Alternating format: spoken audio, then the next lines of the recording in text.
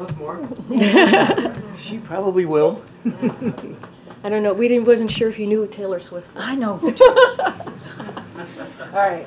Apparently she's dating a football player. Yes. Do you have any inside scoop on that? The President reaffirmed the strong commitment of the United States to supporting Ukraine as it defends itself for as long as it takes, as did every other leader on the call.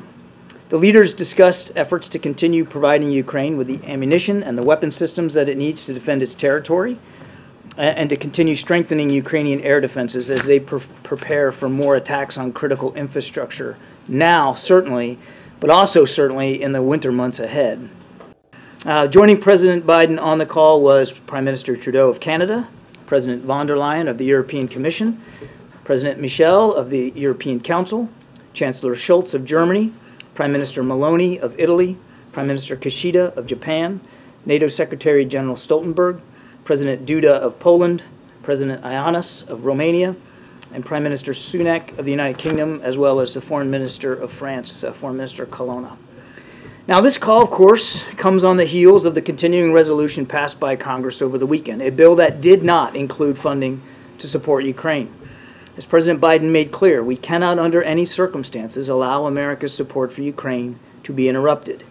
Time is not our friend.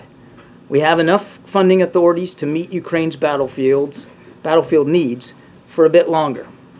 But we need Congress to act to ensure that there is no disruption in our support.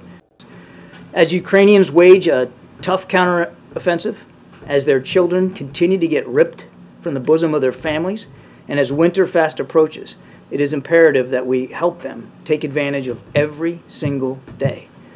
A lapse in support for even a short period of time could make all the difference on the battlefield. Just as critically, such a lapse in support will make Putin believe that he can wait us out, and that he can continue the conflict until we and our allies and our partners fold. So, the President looks forward to working with Congress to ensure that we make good on our commitment. And he has every expectation that Speaker McCarthy will keep his public commitment to secure the passage of the support needed to help Ukraine at this critical moment. I'll close with this. Supporting Ukraine strengthens our national security.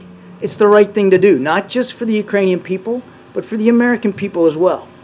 Countering Putin's ability to wage war on a neighboring nation may actually prevent a larger conflict in which American troops might be needed.